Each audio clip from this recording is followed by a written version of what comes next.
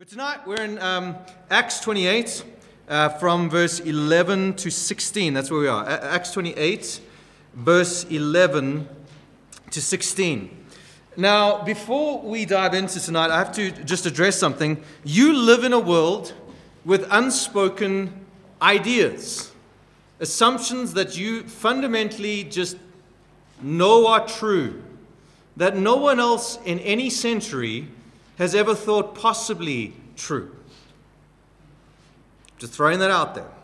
Some things might even sound strange and counterintuitive. So, one of the essential ideologies of our day is that you as an individual matter most.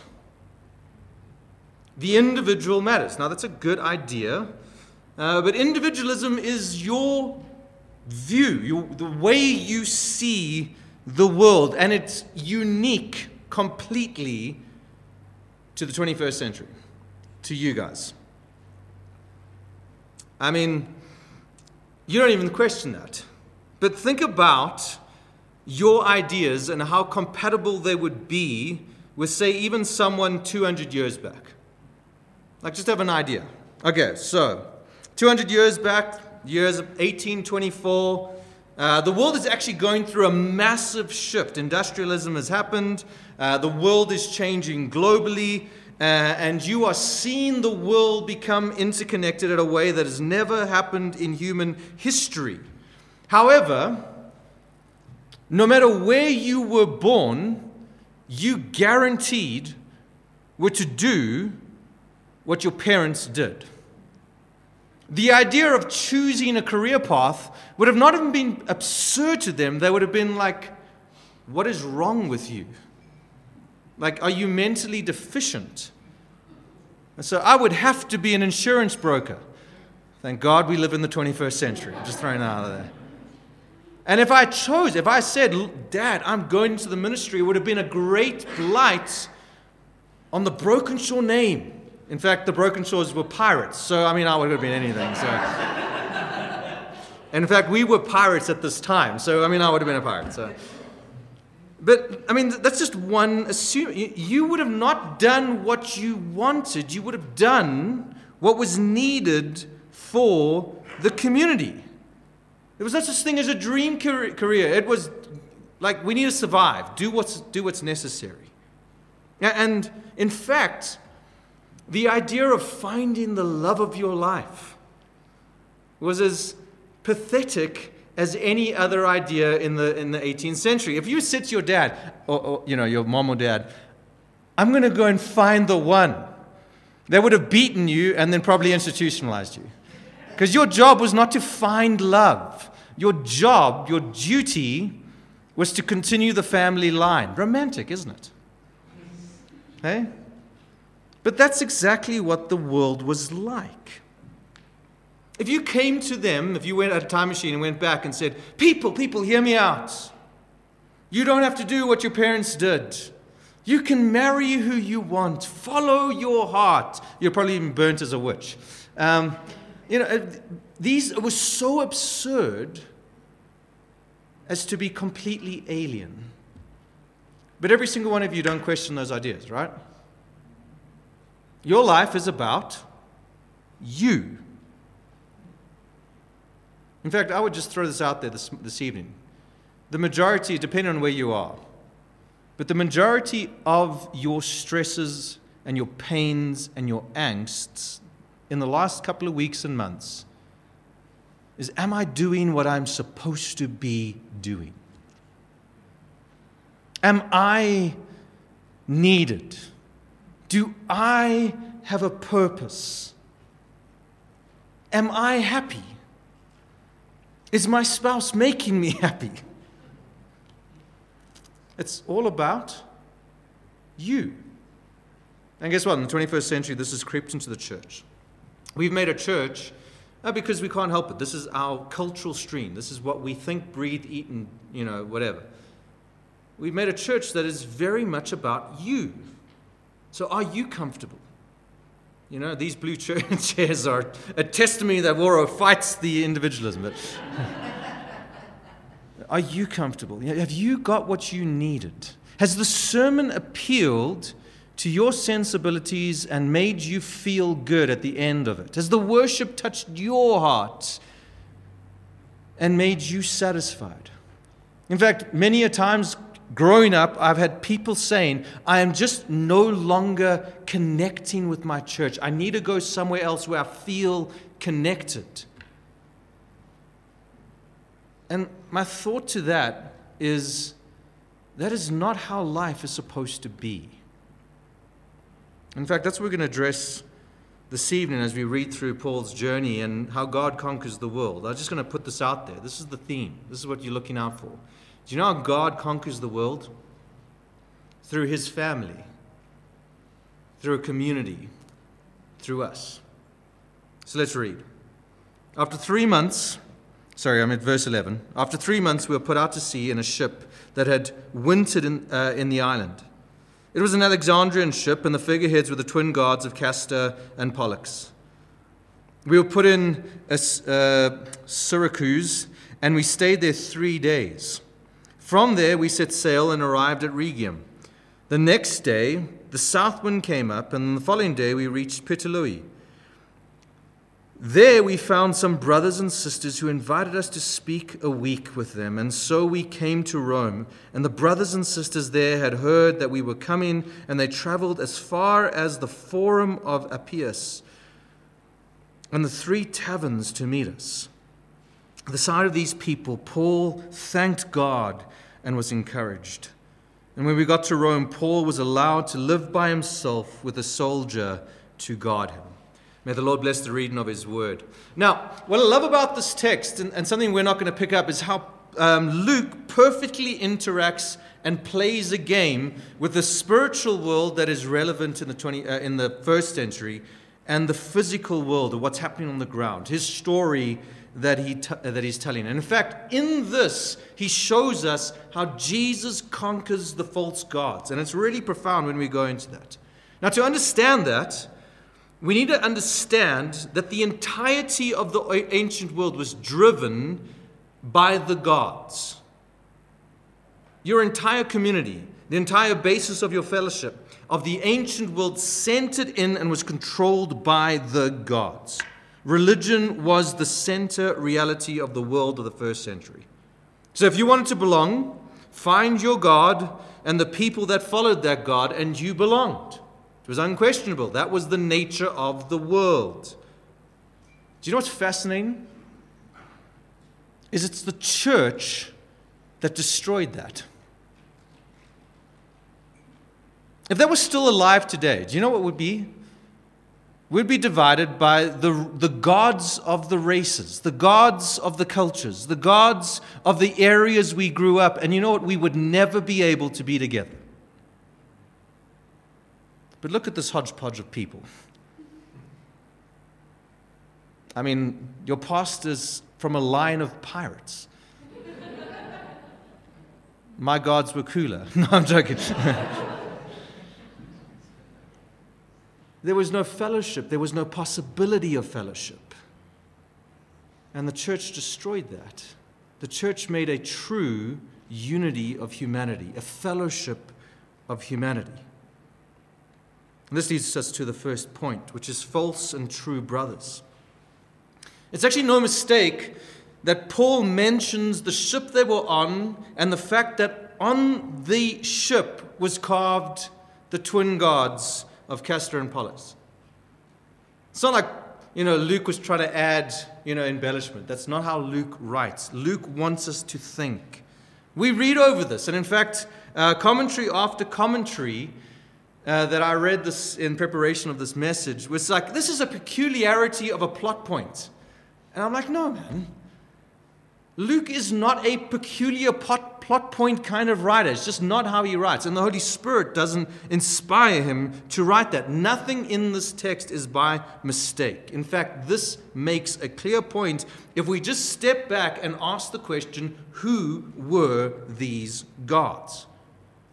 And why mention them? Well, again, let me go back to the point.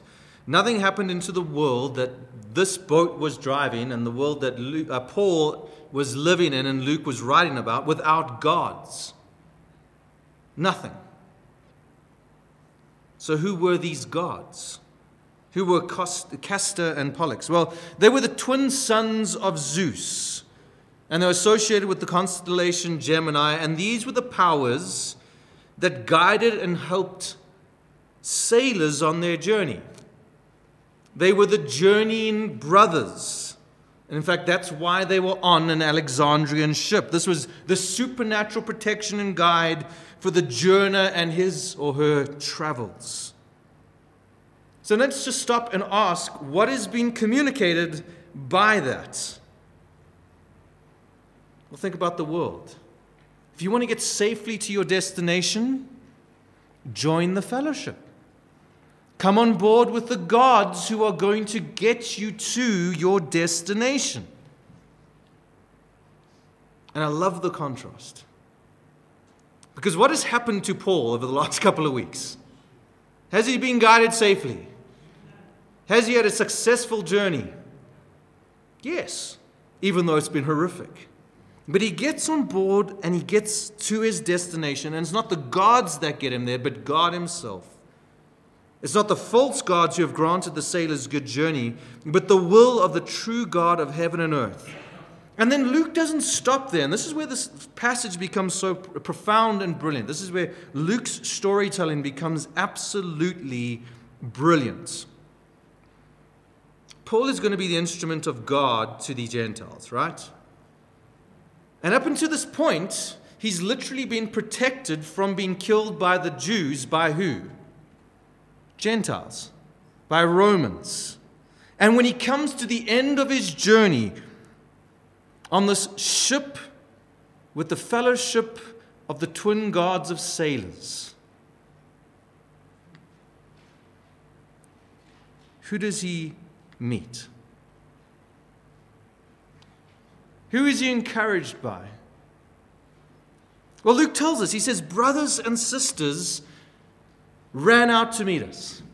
In fact, brothers and sisters from Rome went as far as, and he mentions the two places, to come and greet us. And what is Paul's answer?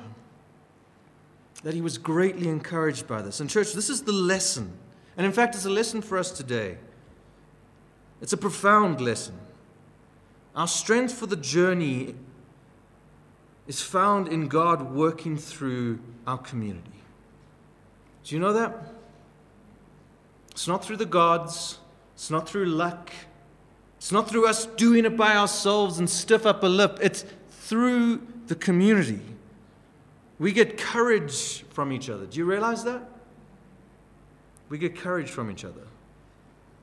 In fact, when Paul lands, it's the brothers and sisters that gather around him and give him help.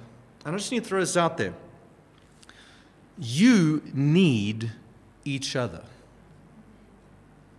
You just do. You desperately, desperately need each other. In fact, the whole point of this narrative is to contrast the naval camaraderie with that of the church and how the church is superior. You need the church. I really was laboring to make this an important message this evening, because something that broke in the human spirit was through COVID. Do you realize that? We were forced into isolation. And you know what the problem about isolation is? It's actually addictive. I don't know if you realize that. Let me ask you a question. I don't know how it's relative it is with the younger people. I mean, young people just make friends, and they want to get out, they want to go. But you know how hard it is post-COVID to get people together?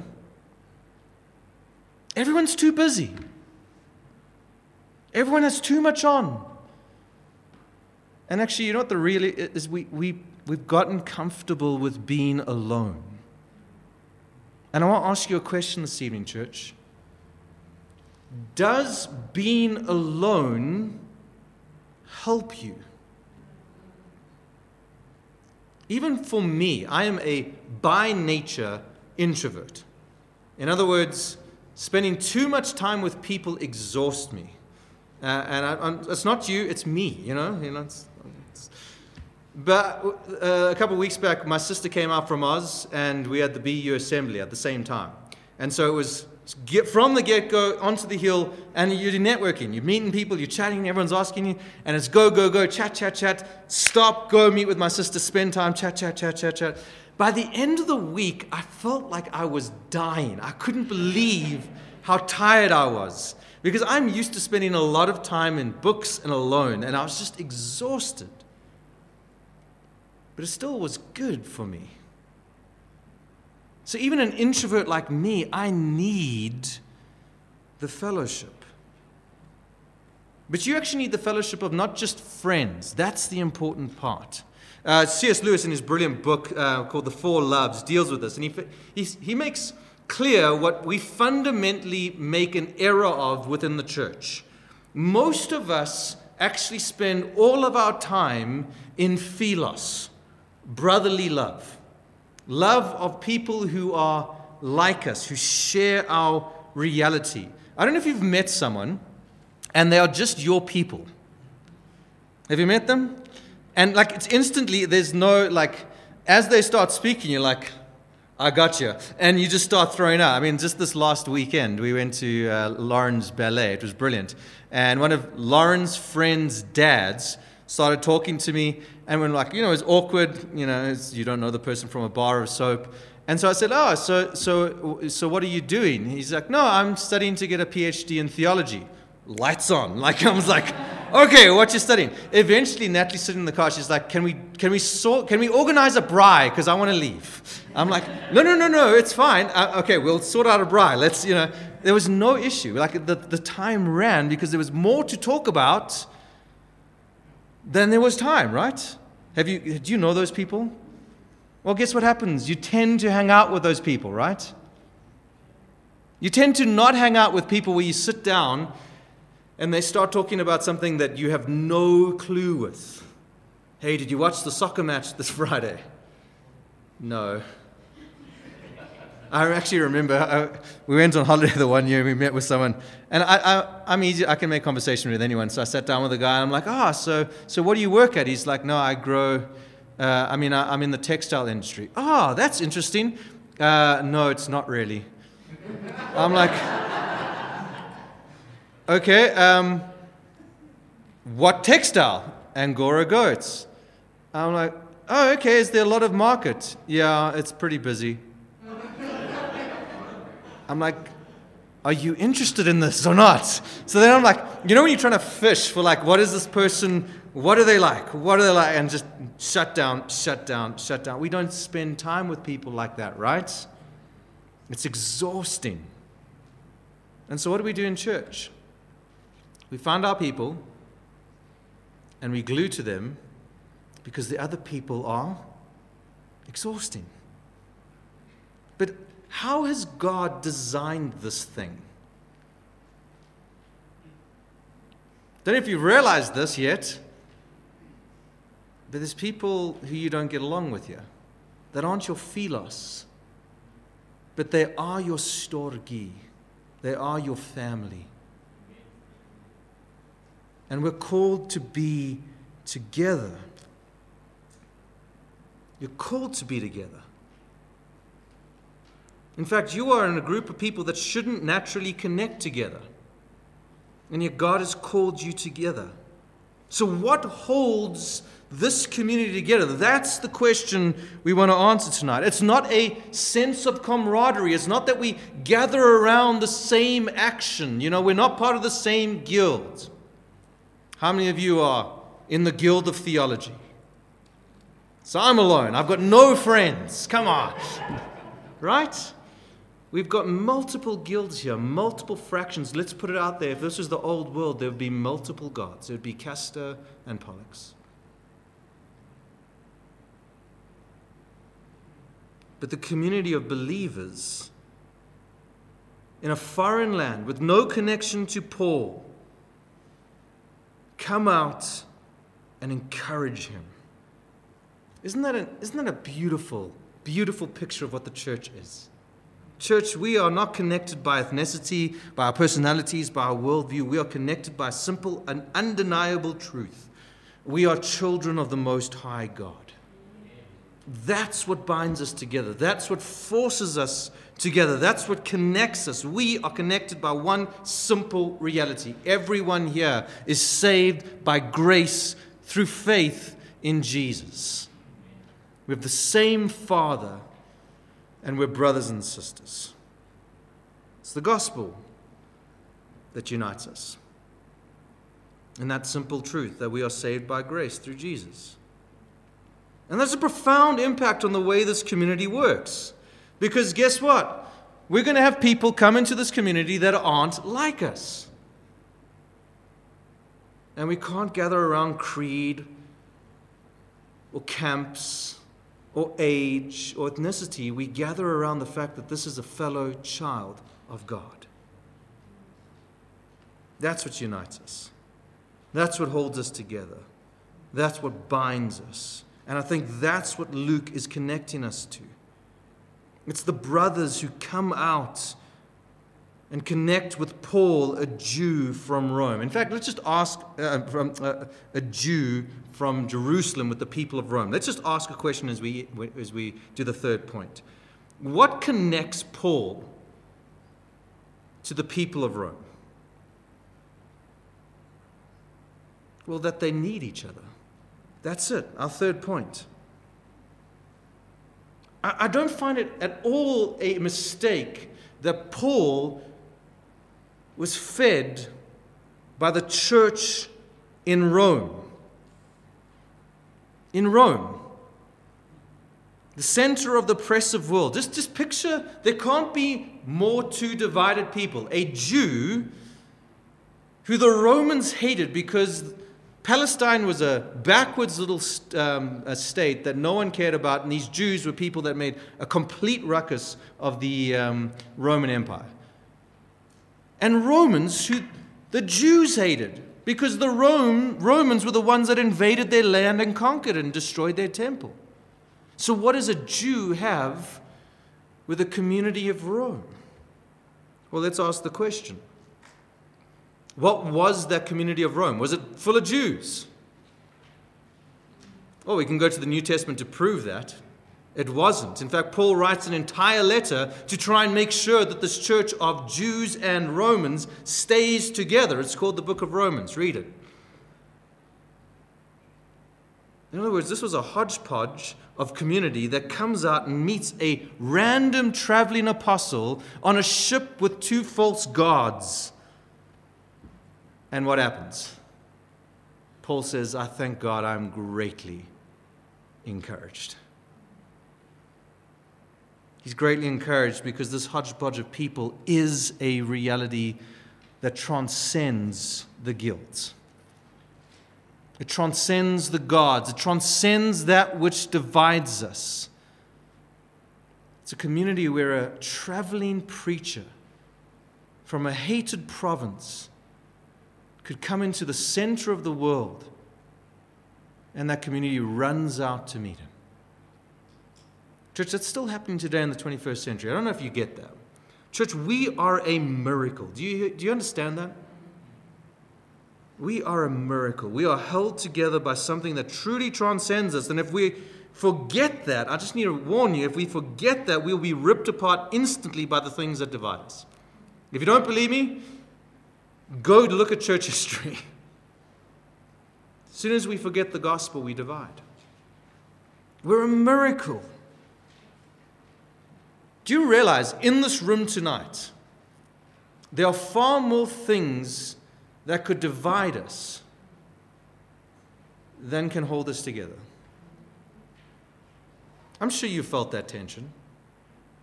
Man, it's my great stress that I'll do something stupid one day, because, I'm a stupid human being, that'll cause a crack right along one of those fault lines. Because there's more that divides us than holds us together. That's the nature of being human. Don't you notice that with your group of friends? Don't you notice that with your career, your communities that you're involved with at schools or business? People are looking for reasons to divide, yet we're together. Wilbur, we are together. Why? Because we have something that transcends us. Jesus loves me, and Jesus loves you. We also have something that unites us. You're a sinner, and I'm a sinner. And if Jesus loves this sinner, I can love that sinner. Didn't point at anyone particular. Sorry, Caleb. That's the miracle that holds the church. And it's the miracle that will hold us until He comes for us.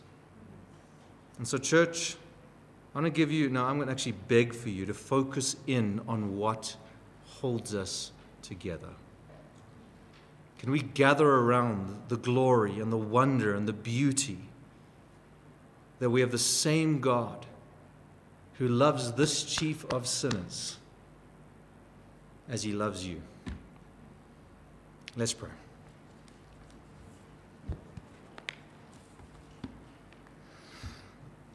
As we come before your throne this evening, Lord,